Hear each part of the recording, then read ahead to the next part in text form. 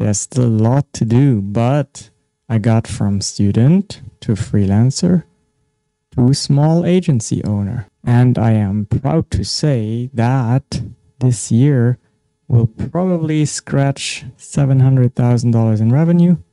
And then next year, if all the stars align, we will cross that magical boundary of $1 million in revenue. Now, it's important to know that when you talk revenue, you don't talk profit. That's why I want to make sure that what I'm saying does not make you believe that revenue is more important than profit. You can make $1 million in revenue, but make no profit. It is way more important and also impressive to me if you make a very high profit with little revenue, and then you slowly grow your business in a way where it makes sense.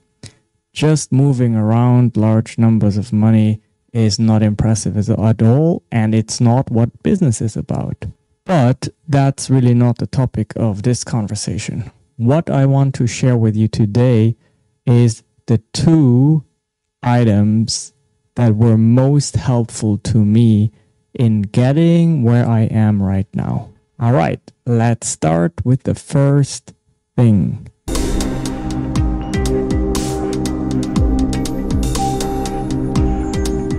It's so important that you learn to talk about your business, to talk about your service, to talk about your products. It's so important that you become confident in telling the world what it is that you do and why you think you should be compensated for it.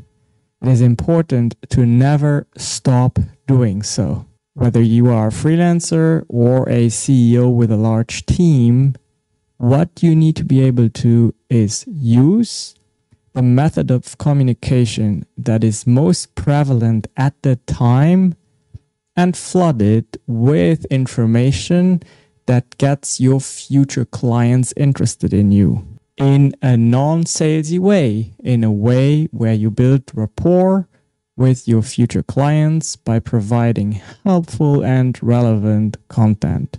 I want to help you with that by giving you tips about that, but also by inviting you to the socialmediacontentmaster.com program. Go there and check it out. I have a few solutions for you.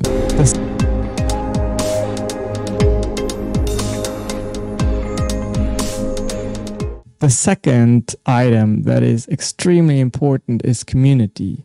Community is largely important because you can go there to find like-minded people and discuss about the problems that you have while you grow your business. You will quickly find that within your circle that you have had so far, your friends and relatives, you'll find a lot of naysayers and people who don't understand what you're doing. And that is not because they don't want you to succeed. It is because they don't know how they can help you succeed. And what they're trying to do innately is protect you from risk. And to them, that means telling you that you can't do it, telling you that it's crazy, telling you that you should take the easy route, telling you that you should take the safe route. And that's typically not how business works, which is why you need a community of people who have been exposed to calculated risk-taking in business. Furthermore, in your community, you should find a mentor. You can have one mentor or several mentors that help you when you have these questions pertaining to your business that really only someone can answer that has been there or that is further away in their entrepreneurial journey as you are. Can that be resolved on your own? Yes, but it will take you a lot more time. During every step of the way, I have always had someone guide me. I have always had mentors, and I will always have mentors. I will always pay for mentors because the money I invest in them guiding me and coaching me is absolutely huge important and gives me a great return on investment. Talking again about my social media contentmaster.com community that I have under the umbrella of the Shanks Academy, these two vital steps, these two vital components of successful business ownership are covered by that social media contentmaster.com program.